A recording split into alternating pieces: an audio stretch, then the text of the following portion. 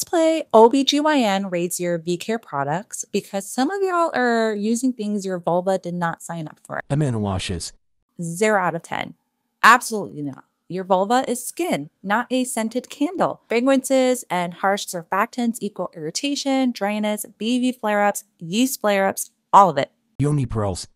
0 out of 10. Please, no. These are not detoxing anything because your vagina doesn't need detoxing.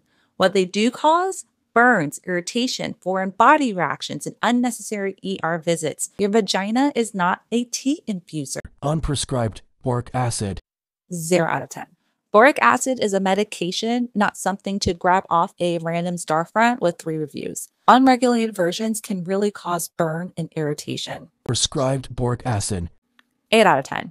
When used correctly with a real diagnosis, it helps with recurrent BV or yeast. It's not for everyone, and it's not step 1, but it can be clutch for the right patient. Vaginal probiotics. 5 out of 10. There's mixed evidence. It's safe for most, helpful for some, neutral for others. Just don't rely on them as your only treatment. Apple cider vinegar. Negative 1,000 out of 10. If you're putting apple cider vinegar anywhere near the vulva or vagina, we need to have a serious talk. It causes irritation, burns, disrupts your pH. It's all risk with no benefits. Scented whites. 1 out of 10. Only should be used for emergency external sweat cleanup, never internally, and fragrances is never your friend. I'm here to keep your vulva safe and unbothered. Drop your next product for me to rate down below.